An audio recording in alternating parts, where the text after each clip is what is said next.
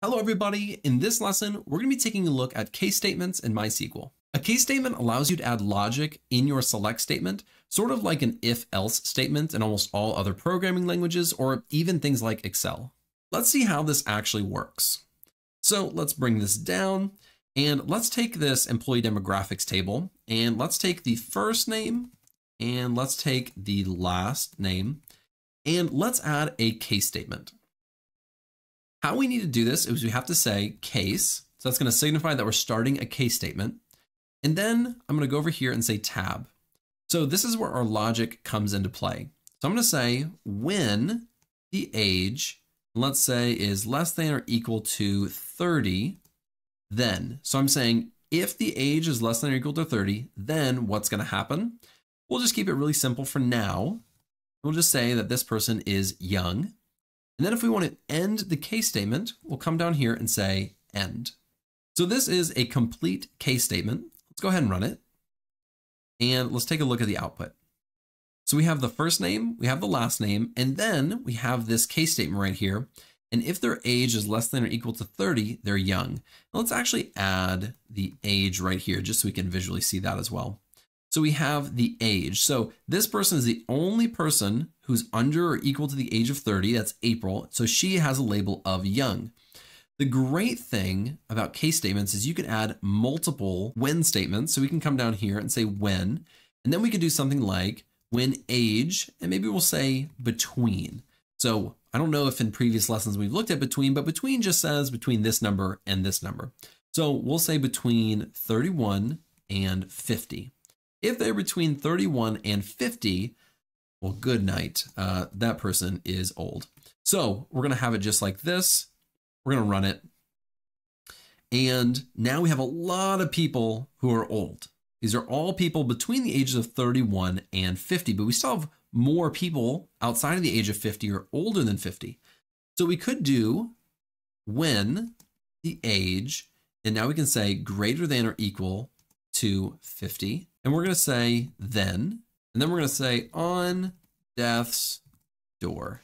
Because good night. If you're over 50, my parents are going to love me for this one. So let's go ahead and run this. And then if we look at this, we have on death's door right there. Now this is huge. This is massive. So let's actually name this, and we'll just say as at the end of end. So right after end, we'll say as age bracket. And let's run this. And this looks a lot better. So now we have this age bracket, just signifying kind of where people are at. And most people are quite old. Or Jerry, can't catch a break, that guy. Now let's go down and let's take a look at a different table. So let's select everything. We'll do from employee underscore salary. Now that we have our employee salary table, here is the scenario that we are given. The Pawnee Council sent out a memo of their bonus and pay increase for end of year, and we need to follow it and determine people's end of year salary or the salary going into the new year, and if they got a bonus, how much was it? So the first thing we need to do is we need to get the pay increase and bonus, and their pay increases look like this. So if they made less than 50,000, then that equals a 5% raise, very generous. And if they made greater than 50,000, that equals a 7% raise. Very, very generous. Lastly, if they work in the finance department, that equals a 10% bonus, just cash that goes into their bank account. Very, very generous, but only the finance department gets it. So these are the guidelines that the Pawnee Council sent out, and it is our job to determine and figure out those pay increases as well as the bonuses. So let's come right down here. We're going to have our salary employee. I actually want to be able to see these. Let me pull this up just a touch. There we go. So we want to be able to write this out. So first thing we should do is just select the columns that we need. First name, last name, probably salary as well. And now what we can do is determine this first one, which is if they make less than 50,000, they get a 5% raise. So let's say case, and I'll also add end in here. And we're going to say when their salary is less than 50,000, what's going to happen? Then we say then salary. So we're taking their initial salary and we're saying plus, then we're going to do salary times 0.05. And if we run this, it should work. Let's pull this up really quickly. So April Ludgate, she made under 50,000. So she got a raise and her new salary is 26,250. We can actually call that. We'll say as pay underscore, actually let's do new underscore salary because that's their new salary. And let's run this. So the new salary is 26,250. Andy Dwyer is now making 21,000. Now this calculation, you can do it different ways. We can do it exactly like this, or we could just do times 1.05. Should be the exact same thing, just however you would like to write it out. It's just, adding it or multiplying it by this. So let's take this. And now we're going to say when it is greater than 50,000, so let's say greater than 50,000, they get a 1.07. So this is the 7% increase. This is a 5% increase. This is a 7% increase. And let's run this. And let's put this up here.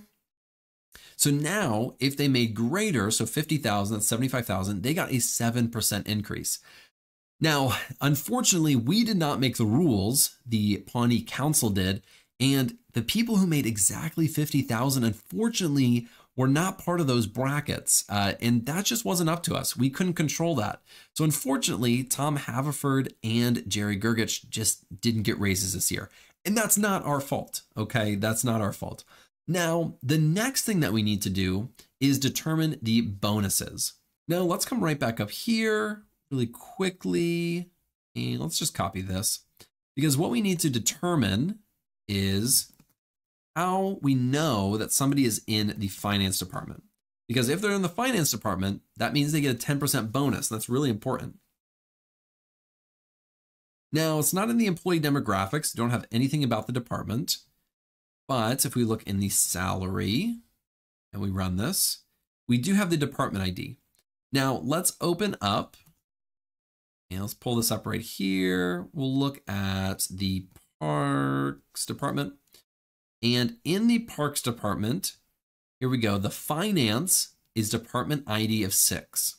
So if we're looking at the salary, there's only one person who's in department ID equal to 6. So what we can do is another case statement. We can say, comma, we'll do case and end, and we'll do another one. We're going to say when DEP-TID, so when the department ID is equal to 6, then we're going to give them a bonus. So we're going to say salary times 0.10, and we'll call this as bonus. Let's go ahead and run this. And let's pull it up. So he gets a $7,000 bonus this year. That's Ben Wyatt, because he was part of the finance department that just did an exceptional job this year, apparently, according to the Pawnee Council. So that is how case statements work. They're really powerful, really useful. I honestly use them quite often. And they're just a way to really add some logic and some, labeling or even do calculations like we did right here with the salary. In the next lesson, we're going to be taking a look at subqueries in MySQL.